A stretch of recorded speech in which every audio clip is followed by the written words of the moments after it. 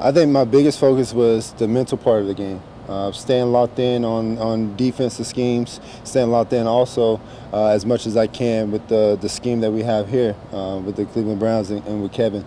So trying to watch from afar and learn and see what Jacoby is seeing on the field during every Sunday. I watched every game like I was preparing myself to play.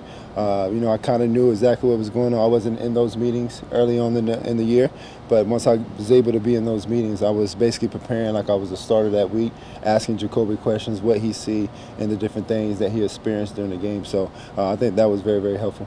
What can you add to the offense to make this more explosive?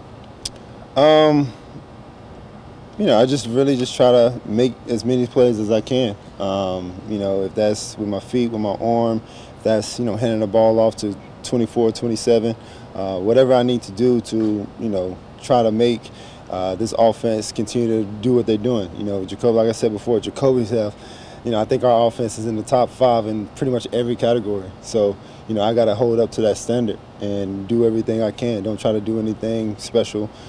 Just try to let the game come to me and execute whatever needs to be for the quarterback. How close do you feel like the Deshaun that we saw a couple years ago on the football field? We'll have to see Sunday, honestly. Like I said, I don't want to, you know, it might take time, it might not take time. You know, I just want to go out there and do what I want to do, make plays as much as I possibly can.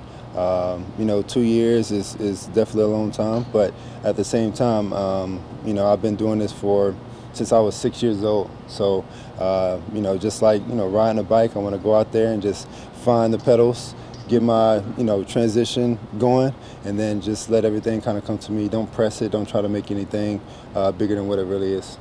Watching for the last 11 weeks, have you learned anything about this Kevin system and how you fit into it? Yeah, I mean, the biggest thing is definitely a quarterback-driven system. And, you know, we have guys around the quarterback that can make plays. So you don't have to do anything special. Just follow the rules that he wants you to follow, get the ball in the playmaker's hands, and let them do work. You know, the O-line has been doing a heck of a job of supporting and protecting the quarterback as much as possible, open up the run game for Nick Chubb. I think he third or second in the lead in rushing for a while. He was number 1. So, you know, it's a great system to be in. I'm happy to be in it, and I'm just continue each and every day to learn as much as I can and continue to grow as not just for the system, but as a quarterback and as a leader.